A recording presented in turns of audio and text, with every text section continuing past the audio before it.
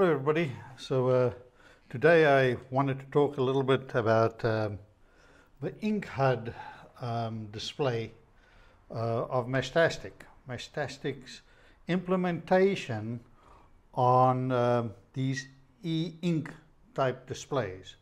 As you know, an e-ink display is a very low powered display that refreshes very slow, but it draws very little power. And here I've got a Heltec E-Paper inside a little mobile case. I wouldn't say this is the best use case for it, but it is a nice big display. And that's definitely one of the things that I really enjoy about it is the size of a display. If you compare that to a Heltec V3, the display is really only this big. It's much smaller than this, so this is really a nice big display and very readable. So you could read this in direct sunlight, no problem. So the display is great. But so Meshtastic, what you see here is it's loaded with a standard Meshtastic firmware. If you turn it on, you'll see it slowly refreshes because that's the speed it works on. It says resuming, just like any Meshtastic node would do. And, it goes into the standard Meshtastic stuff. That's the node, and it's on long fast. And you can cycle through a few things. So that's the standard UI, and that UI also works on, the Heltec V3 little display. It works everywhere, great.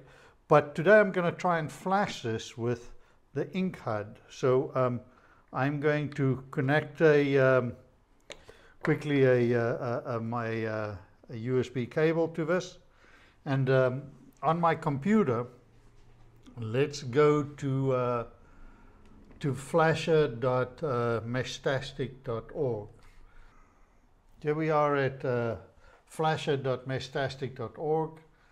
I'm going to select, and they do support a lot of devices nowadays, but I'm going to select wireless paper, Heltec wireless paper.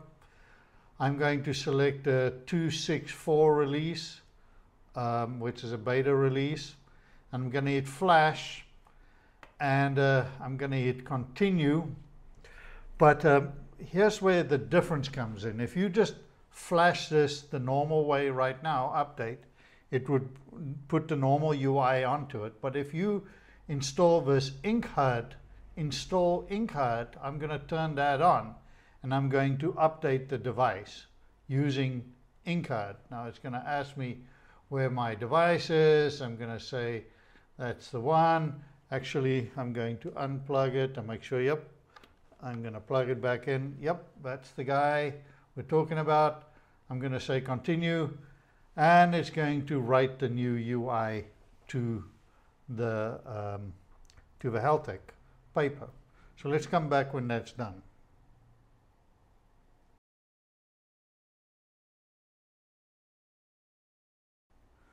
Right, we're back. It's now updated with, as you can see there, the InkHUD, and it's a heads-up display. It says press any button to continue. So meshtastic.org. So this is the specialized display, or the specialized UI then, with the display driver for this specific HUD. So or this display here. So it gives a few tips here on setup. Connect your antenna, do that kind of thing. This is pretty standard.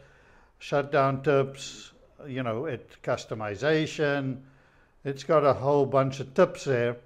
And as you can see, it flashes and it says 0 nodes at the moment, no message, node positions, and that's about it.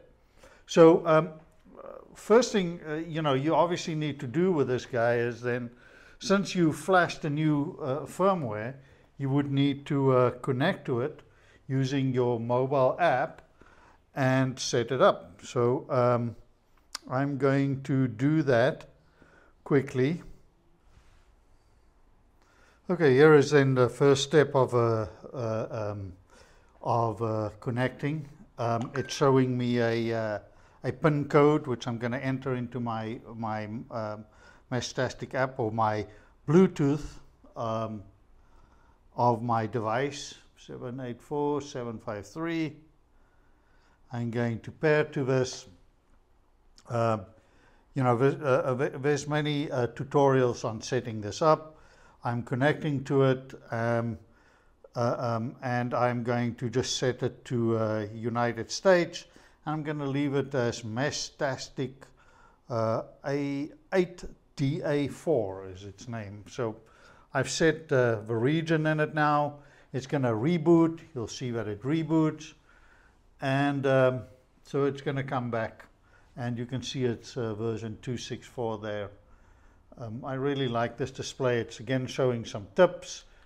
I'm going to click through there, and it at this point it's heard no nodes. It should start hearing some nodes now, and there you can see the first node that it sees. It's now made contact with that, or it was able to decode the first packet of a node that is a Meshtastic node. You can see also the strength of that node. It hasn't got more detail about the node at the moment, but it will continue to in its discovery process now. We can see there's no messages and there's no positions, and we're back here. So how this is really what I like about this display, as apart from being very, very nice and readable, you can see here it's got the time, it's got the battery voltage, channel utilization, and the duty utilization. So how this works is you long press the button to get into this menu, and I'm going to just go to options. I'm going to long press. It has applets, auto show, recent duration, layout. I'm going to go to layout. We can see we have a layout that I can split across. So I'll go for the standard layout. And then rotate is definitely something I like doing on this type of display. I'm just going to hit the button long a few times, and you can see how it rotates. And I'm going to rotate it this way. So I like the display upright like this, rotated upright like this. So let me make sure we can still focus there. So that is rotated that way. So now we can see, if I move down, I can go to battery icon, I can turn that on, and I go to exit. Oops, I should long press that. I go to exit, I long press, and it's back here, and now we can see all the nodes that it's discovered, and it's got the 2 ops, 2 ops, 2 ops, and it's got this one obviously is in range here. So if I send this guy a little message, and we can see it's just refreshed. That's how these screens refresh. You can see that it's just refreshed there. If we send out the message, I'm just going to send out a message called test, and we can see that it switches to that, and it shows test over there, and it shows from which node it came, and here it's starting to populate the map. Now the map's not there at the moment, but this is the proximity of all the other nodes to you, and then this is all the all the nodes. So I think it's a really great UI, which is definitely different than the standard one. The other thing, if you wanted to change more options, you can, like I say, you can turn auto show on and off, and you can, you know, how long does it show the recent, and you know, how long does it keep that list, layout, rotation, notifications. But if you wanted to shut down here, it's best to use, you know, in this specific note, I typically would just press the button and shut it down.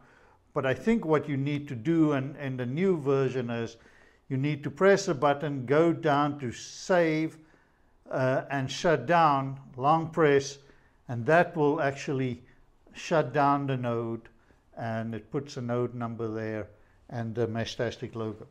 So that's a basic rundown of the InkHUD on a wireless paper. I'll have some links on where you can buy a wireless paper. I think you can build some really nice nodes that doesn't use a lot of power and that you can really see in all, you know, lighting conditions. So thank you for watching, and we'll speak again soon.